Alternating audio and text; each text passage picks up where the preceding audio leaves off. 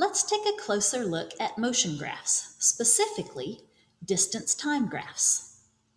On a distance time graph, time is always plotted on the x-axis and distance is always on the y-axis.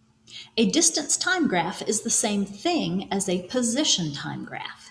Your position is how far you are from the detector, which is also the distance from the detector.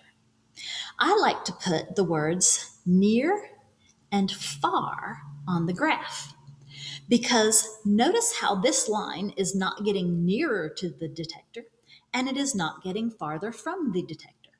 Therefore, this object is not moving. This object is at rest. Please write not moving beside this graph. If an object is moving at a constant speed, then the slope of the line will be constant. So this object is steadily moving from near to far as time goes on. This constant slope means we have a constant speed. Constant speed is shown by a straight line on the graph. If the line is flat, it's a constant speed of 0. If it's sloped a little bit, it's a slow constant speed, and if it slopes steeply, it's a fast constant speed. The steeper the slope, the faster the object is moving. So this line is a faster speed, and this line is a slower speed. If we had another line with an even shallower slope, this would be even slower. Since both lines are straight lines, this is a constant or steady speed. When you have acceleration, the speed must change.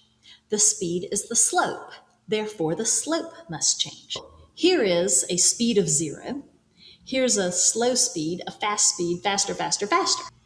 If you have a line that starts flat and gradually gets steeper, then it's starting with 0 speed and going slow and then faster. So your graph is accelerating. So if you have a curved line, that shows acceleration. A straight line shows no acceleration. It's a steady speed. Notice how this graph goes from slow and gets faster and faster and faster as it gets steeper. So let's look at a summary of a distance time graph. The steeper the slope, the faster the motion. So this is faster and this is slower. A horizontal line means the object is not changing its distance or position. It's not getting farther, it's not getting nearer. So a horizontal line means not moving. Then a negative slope means the object is going from far to near. It is coming back to where you started. This slope is a little bit steeper than this slope. So the object is coming back a little bit faster than it went away. If you have a curved line that is getting steeper, then the object is getting faster. So let's take a look at these graphs. Notice in this graph, this object is starting 0 yards away from the detector. In this one, the object is starting 10 yards away.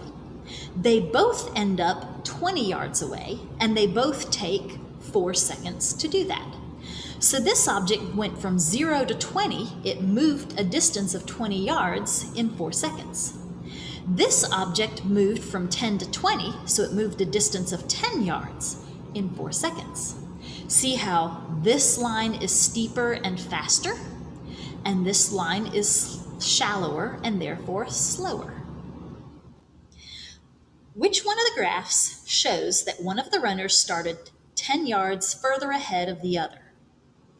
Well, this one shows that this object started 10 yards ahead of this object. These two objects started at the same location. This object went faster and this one went slower. This one started at 0 yards and this one started at 20. This one was faster than this one, but this one didn't quite catch up with this one because it gave the second object too much of a head start. This one, they both started at 0 and the faster object got further. So which graph shows that one of the runners started 10 yards ahead of the other? The answer would be graph A, because one object started 10 yards ahead of the other. In which of the following graphs are both runners moving at the same speed? Explain your answer. Remember, speed is the slope. So which lines have the same slope? That would be these two. They have the same slope, which means they have the same speed. We can easily understand these two graphs, but this one's a little bit confusing, so let's talk about it. We have one object that starts at 10 yards and goes to 20 yards over a time of 4 seconds. It goes fairly slowly. See the shallow slope. Then we have another object that starts at 0 yards and goes to 30 yards. This one moves much more quickly. See the steeper slope. But what happens here? Do the two objects run into each other? No, actually, one moves faster than the other. So one starts at 0 and ends up at 30. The other starts at 10 and ends up at 20. They both take 4 seconds to do that. So the objects do this. See how one object passed the other? Because it was going faster. So right here, one object passes the other. They do not run into each other. You take a moment to answer these questions. Pause the video, then continue playing to see if you got them right. In graph A, the car is moving from near to far at a steady rate, at a steady speed. So the car is traveling at a constant speed because of the straight line. Technically, this car is also going a steady speed, coming back to you, and this car is going a steady speed of 0. But in this graph, the car is not stopped, it is not decreasing, and it is not coming back. So this graph matches description 2 because it has a constant slope. A constant slope equals a constant speed. Graph B. The car is moving from far to near at a steady pace.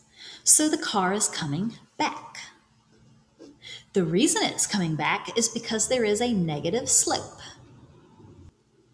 Graph C has 0 slope, so it has 0 speed. It is not getting any further away. It is not getting any nearer. Therefore, it is not moving. Description 1, the car has stopped. So graph C matches description 1 because there is 0 slope, which means 0 speed. Graph D. The speed is changing because the slope is changing. The speed of the car is decreasing. Let's see if that's correct. We start out with a steep slope and a fast speed. We have a medium slope and a medium speed, and a shallow slope and a slow speed. Therefore, this one is decreasing its speed. Graph D matches description 3 because the slope is decreasing. Therefore, the speed is decreasing.